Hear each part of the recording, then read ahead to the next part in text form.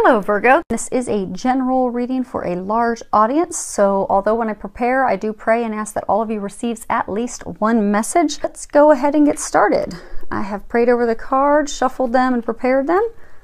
We are going to go ahead and pull 3 cards today from Doreen Virtue's Archangel Power Tarot deck, and we're going to pull 1 from John Holland's Psychic Tarot for the Heart deck,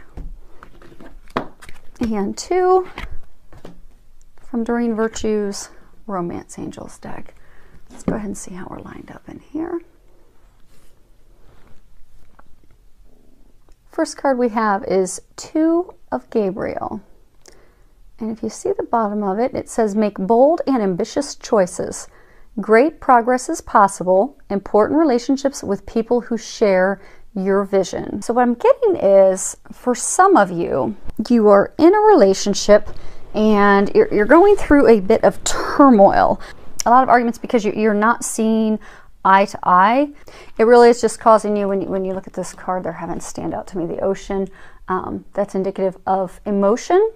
So I get that it's going to be an emotional, but it's really because you and your partner are not seeing eye to eye, and what they're wanting you to know is just to lean on them and ask for help, and they will help you come up with creative solutions and ways that you and your partner can compromise and meet in the middle so that you can get back to that happy place where I'm seeing that you will get. I do see a positive outcome. I do see a resolution to the disagreement and argument, and you will get there. It's just going to take a little bit of action on your part, and I get thinking outside of the box, because it's almost like you're not budging. Like, he wants one thing, you want another thing, neither of you is compromising, and the pot's just boiling over.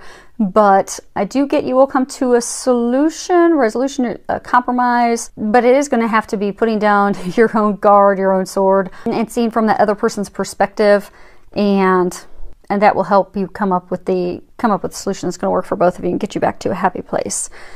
And for some of you, I get that this is talking about, it's talking about progress, and it's talking about making a choice. Almost like I get some of you have been in a relationship, not necessarily a committed relationship, and you're just really not making the decision to take it to that next level. You're stuck in a place of indecision.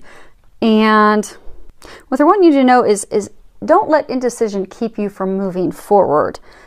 Go ahead, trust your intuition, meditate on it. And the right choice and decision, it's not going to come from you, thinking it through logically. It's going to come from listening and following your heart. So they're encouraging you to do that, so that way you'll stop being stuck. Because I get that you're stuck because you're in a place of indecision. And that in order to move forward, you are going to have to make a choice and decision and have some action moving forward. And I get for a small number of you that indecision to move forward is, I get that for some of you, you're in a same-sex relationship and you're hesitant to let your family know and people know, out of fear of what they're going to say and think. And what I want you to know is, you look at this card and you see how calm the waters are. I forget, for those of you that are in this situation, you're just terrified that's going to be some emotional uproar. People are not going to take it very well. And what they're trying to say is the waters will be calm. It's not really going to be as difficult and for some of you, like heartbreaking for your parents and emotional as you think it's going to be. I get that it will go well. I get that you just need to make that choice and have the confidence to be able to, move forward in that relationship fearlessly, and let go of the fear of letting your parents, your family, your loved ones know that. Because I don't see a negative outcome from it. I do think that I'm getting that they're going to take it well. And I get that you're spending more time worrying over it, and the things that you're envisioning happening are not going to happen at all. So I want you to know that you can move forward. Next card we have is 4 of Ariel. When you read the bottom of it, it says, when you give, you also receive. Being resistant to change, extremes in how you save or spend money. So what I'm getting with this is, there's a number of you that are in relationships where you're giving more than they are giving. You know, relationships, they're not always 50-50. You know, sometimes we're going to give more, sometimes our partner's going to give more, but I'm getting that you in your relationship, you are repeatedly giving more than your partner, and it's causing a lot of conflict and resentment because, you know, you don't feel that they're doing their part, that they're, you know, keeping up, and that's also making you feel unappreciated, unsupported, unloved, because you feel as though you're giving it your all and they are not. So this would be for you to rebalance that, to have that conversation with them and get it rebalanced, because if the relationship stays out of balance for so long, it could ultimately lead to ending the relationship. But I do see that if you can get it back in balance, you'll get things back on track and get that spark back in the relationship. I do get it salvageable. You're just going to need to have that honest, open conversation with your partner. Now, I'm also getting for some of you that the giving, receiving, it's financial matters. Like your partner is way overspending, well beyond your means, putting you in a bad financial predicament. And I'm getting for that if that's not balanced, that could indeed lead to relationship ending, because it is putting your home, it's putting you in a really tight spot because of the overspending. And hopefully it's not you that's overspending, but if so, it'll make it easier to fix that and get that back in balance. But I do get that you would benefit from working on that, getting that balance of give and take, financial spending balanced back out, so that you can be able to proceed forward and get rid of that. Because I do get there's a lot of arguments around that. And even for some of you that aren't arguing, I get that there's almost like grudges, you know, unhappy. You know, your partner can feel it. You can feel their unhappiness. This will get you back to a happy place if you can get that balance. Next card is 8 of Raphael. And if you read the bottom of it, there is something better waiting for you. Do what you know is right for you, a spiritual quest. And what I'm getting for most of you, that this is just letting you know that it is time for you to move forward.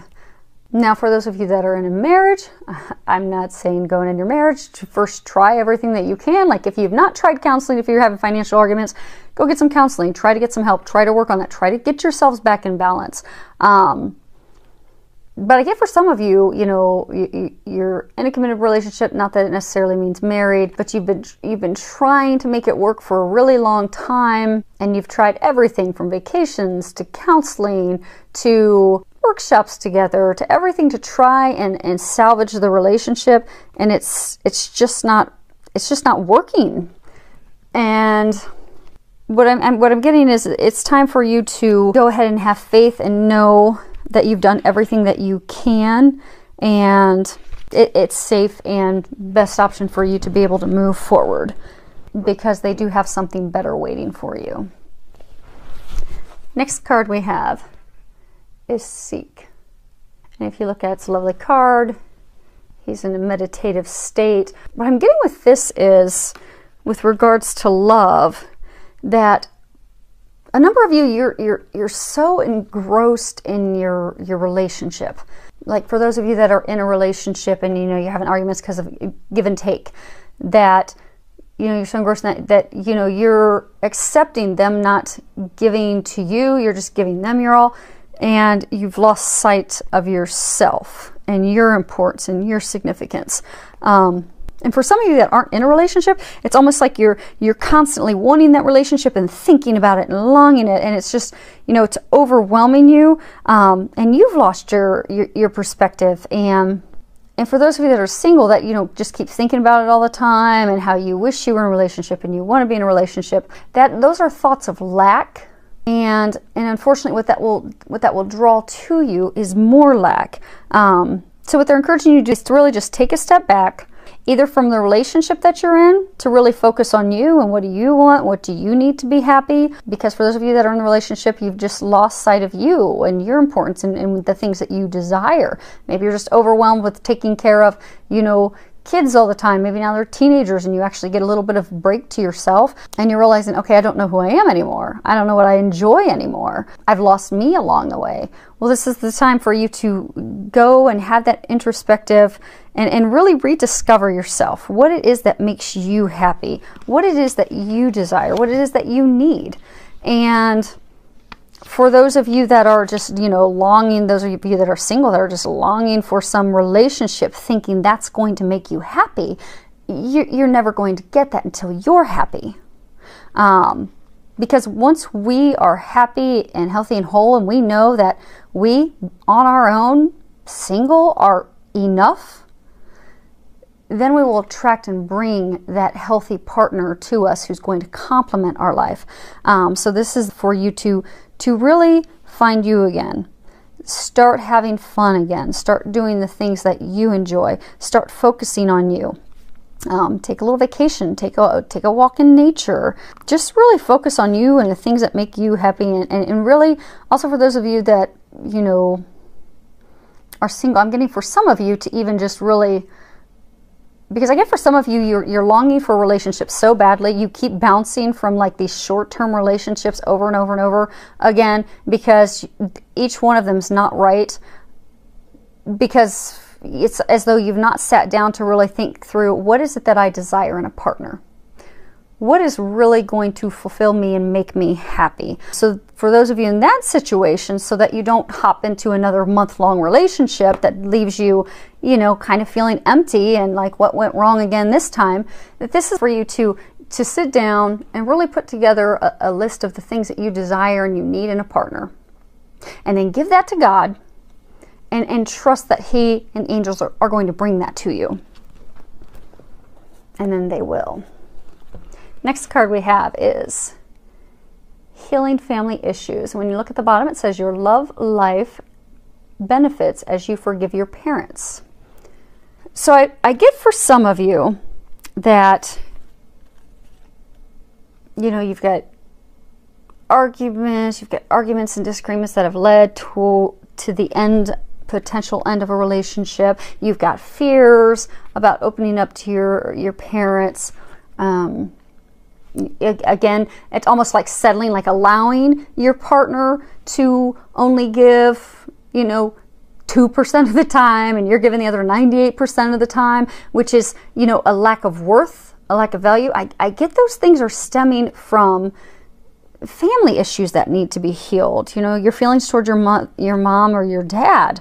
So I'm getting that you would benefit from releasing that anger toward them, and that once you can forgive them, then you'll be able to move forward. And it's not that, you're condoning their behavior, you're saying that that's permissive.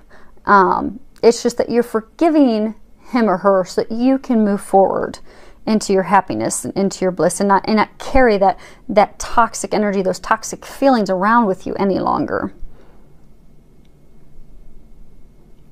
And for some of you, I get that this is even tied to healing issues with past partners, like your ex-spouse or your ex, or maybe they hurt you, deeply, and maybe you had children involved in the marriage, and maybe you're really hesitant to move forward with someone else because you don't want your kids to go through that again. You don't want to go through that again. You've really just put up a wall because of it. This would be for you to also release the anger in that.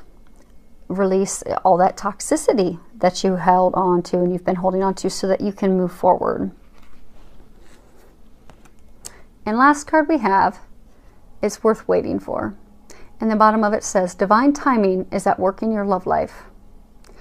So for those of you that keep pining and longing for that relationship, and really keep wanting to pull it in, what they're wanting you to know that you will have that relationship you desire. It is going to happen, but it is a thing of divine timing. It's kind of like a puzzle piece. Everything has to fit into place one at a time. So there are things, for example, there are things you need to heal. Like maybe you need to start focusing on what makes me happy, and not thinking about this relationship that you think is going to make you happy. You spend the time of finding happiness with yourself just as you are. And you work on all that healing. And meanwhile, your partner that they've got for you, they're working on healing themselves and getting them in a position so that when the two of you are ready to move forward and meet, you're both ready for that relationship. Because it is worth waiting for. And they just want you to have patience, because, you know, divine timing that is, you know, typically that's a lot that's going on behind the closed doors that we have no clue about.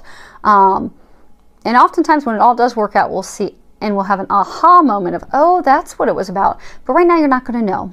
So right now you just need to trust and have faith and know that, you know, God does have a partner for you. It is going to happen. Just focus on you right now. Loving you, knowing your worth, knowing your value, having fun, and when the time is right, it will happen. So, hopefully that all helped. Thank you for all of your subscribing to my channel, all of your comments. I love reading your comments and feedback that you have. So thank you for that. And I wish you a month filled with a lot of love, joy, and blessings.